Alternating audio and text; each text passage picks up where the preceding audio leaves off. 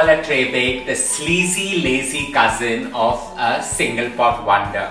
Don't forget to subscribe and hit on the bell icon as we take orange, rosemary, infuse it with Seabass for a fantastic tray bake.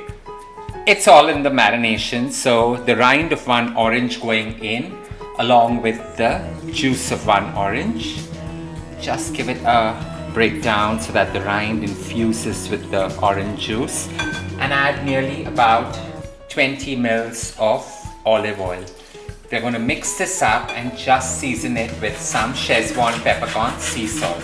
A quick whisk, and into this goes nearly 3 tablespoons of curly parsley. You want that earthiness to come together really well. A kg of Seabass fillets going in. A quick dabble once or twice. Lift it up and straight on the tray they go.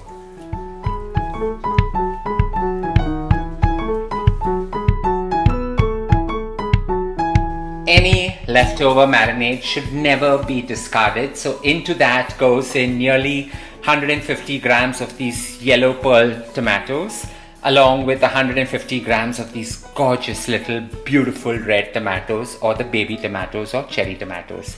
About 15 cloves of garlic whole, keeping it as rustic as possible. A sprinkle of Szechuan peppercorn salt again, and it's time just to toss this entire creation up.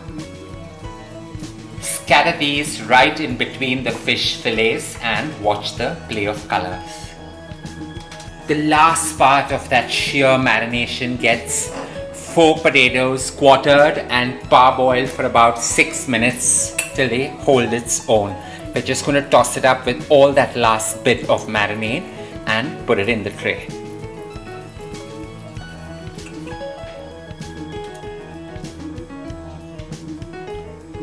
Space it out a bit so that it's even distribution, and it's all about making this look really very pretty.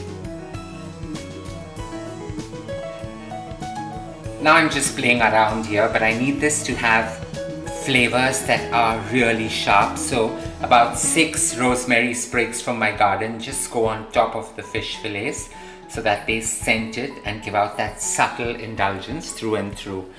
A final sprinkle of some Szechuan peppercorn salt on top just to balance everything out, and it's time to put this into a preheated oven at 180 degrees Celsius for just about 20 minutes. Now ain't this the true lazy cousin of the single pot?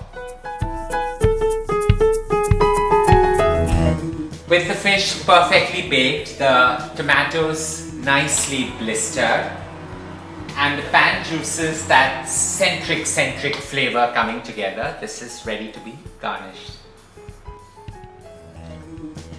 This requires a fun garnish which elevates this to the next level, and toasted coconut flakes, nearly 3 tablespoons, along with 2 tablespoons of Nigella seeds or onion seeds, forms that perfect hearty crust on top. Scattering this on top of the fish while it's still hot enables it to cook with the residual heat, giving it that additional boost of flavor right through and through. Some more zing is needed, so orange wedges nestle in between for this elegant tray bake. You can garnish this with an overload of some herbs, so like me, I've managed to get my hands on some blue pea flowers just to add in between. Now this gives that sweetness speckled through and through, bringing out the color of this dish and living up to a lazy tray bake, but stylish and elegant. I call this elegance on a tray. It's all about getting eccentric flavors coming together,